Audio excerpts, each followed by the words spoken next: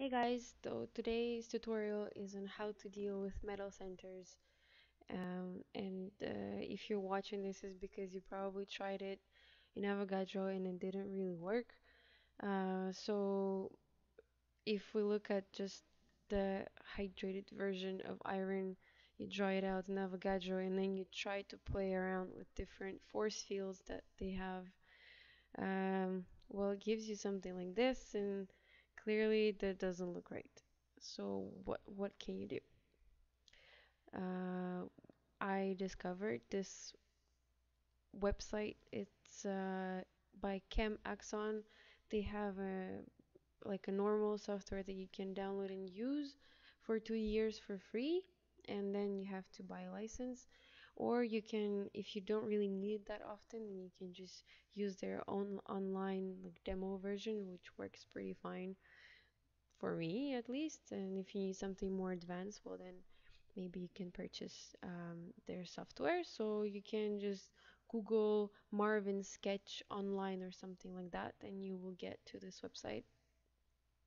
And it's basically an online um, molecular editor, and it deals with certain things that Avogadro doesn't really do that well, and Avogadro does other things that Marvin Sketch can't really do that well. So they kind of complement each other.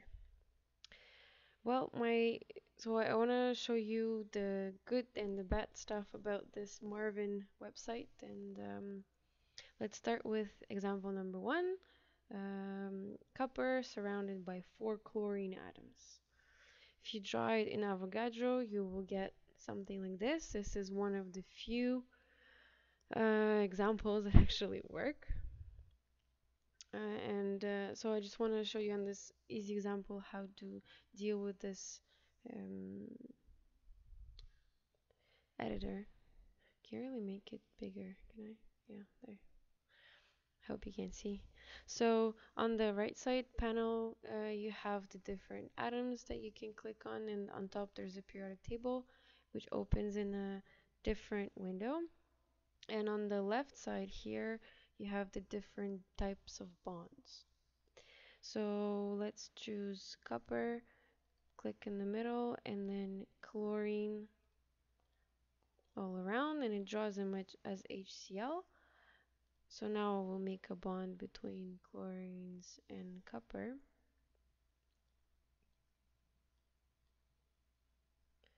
And now I want to sort of clean up this structure to make it look like something reasonable. Then I go into structure, clean 3D, and I select clean in 3D.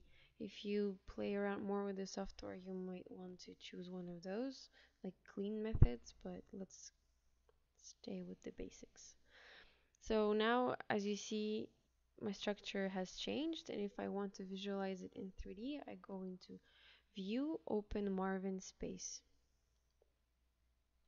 That should open yet another window, um, and sort of too big. I don't want it that big. Alright, so this is my molecule. As you can see, it's the expected shape, tetrahedral. Everything's great, everything's wonderful.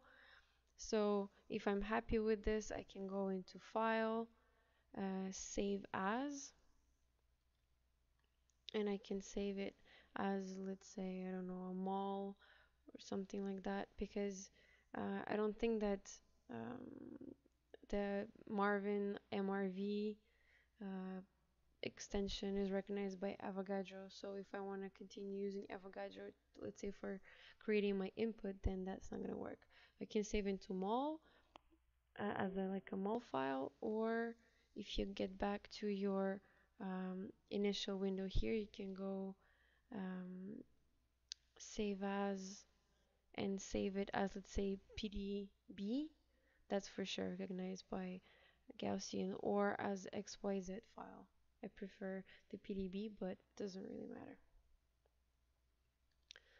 Okay, so that was the easy example. Now let's do the platinum complex. And you'll see that, well, sometimes not everything works. So now I select platinum, I click, and I have NH3 and 2 chlorines. So it's a four coordinated platinum. And you may or may not know, but it's actually not tetrahedral, it's flat, it's square planar. So you would hope that the program would know it, but it doesn't. So here I want the chlorines to lose their hydrogen, so I just do a normal bond. But here, if I do the normal bond, then my um, NH3 will lose the H, and this is not what I want, so I have to select a specific type of bonds. It's called the coordinate. If you go into the bonds, and it's the last option, so coordinate. It's not just a line, it's an actual arrow. So I go coordinate platinum to nitrogen here and to nitrogen here. So this is my molecule, and now again I go into structure, clean 3D, clean in 3D, and you would hope that it would be flat, but it's not. Kind of disappointing. So there you go. There's a 3D structure.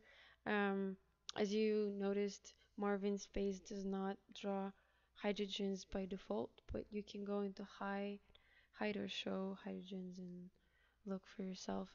So unfortunately, the software does not think for you, and you have to still use your brain. It's very sad, but oh well. So be careful, don't trust the computer. So now the final example is iron H2O, which we'll use to make a structure in Marvin and then go back to Avogadro and create an input just to show you what it sort of could look like. So again, I'm going to erase all of this. We'll use iron, oxygens, 5, 6. And now again, I use the coordinate arrow.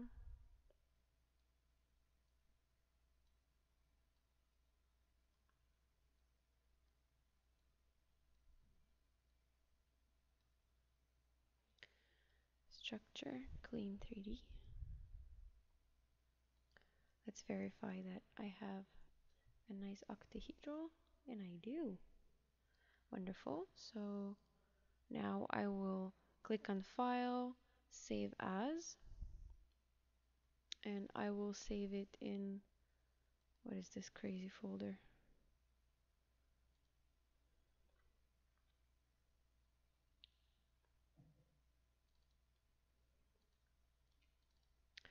I will save it as, oh gosh.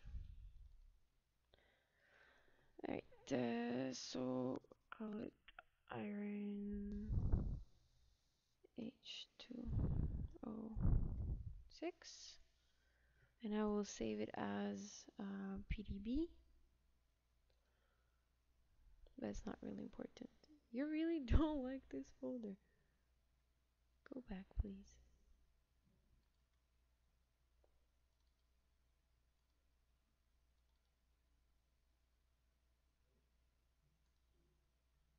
Alright, well, it didn't like my naming or something, I don't know. Anyway, so now I'm just gonna turn this down. Okay, let's open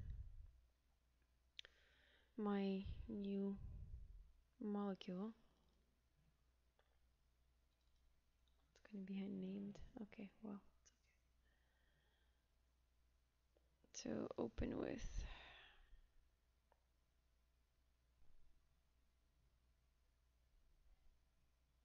See, I got a new computer and it's like so slow because I've been so eager to adding new things to it that now it's slower than my other one.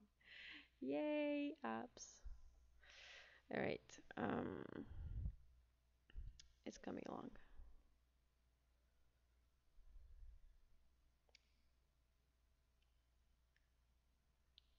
Sorry.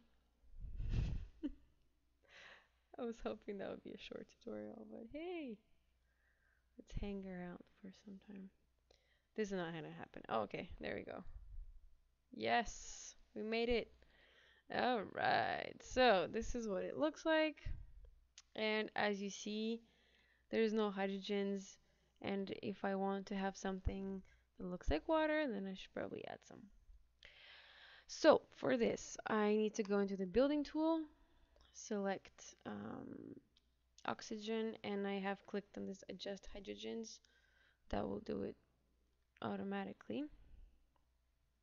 But as soon as I start clicking on it, I notice that, oh wait, there's actually a bond, so my clicking around won't help me that much, so I have to deselect the adjust hydrogens and do them manually. And then, as you probably have guessed, I will need to optimize the geometry, and this is where the interesting part is. So I'm done with my hydrogens. And now, I don't know if you remember from the first tutorials, there's this arrow button here that lets you select a specific atom or several atoms or bonds or whatever. So now I will select iron and all the bonds that lead to oxygens, because these are the ones that I want to preserve as they are, since the force field in Avogadro doesn't know how to deal with them. I want to just optimize the hydrogens and the waters, not the oxygens. So I'm gonna select those to keep them the way they are, and maybe to be safe, I can also select the oxygens so that they're not moving. So I'm clicking on this control button to select several um, atoms. Okay, now we're ready, and I go into extensions, molecular mechanics, and then you click on fix selected atoms. Done. And now I can do my optimization. So I go into the auto optimization settings and can click on start, and something should happen, but it won't. What if we do this one? There you go. So G chemical one is just for the positioning of my hydrogens, sort of to make them happier. Alright, so this is it. And now I can deselect everything, and this is what it sort of will look like.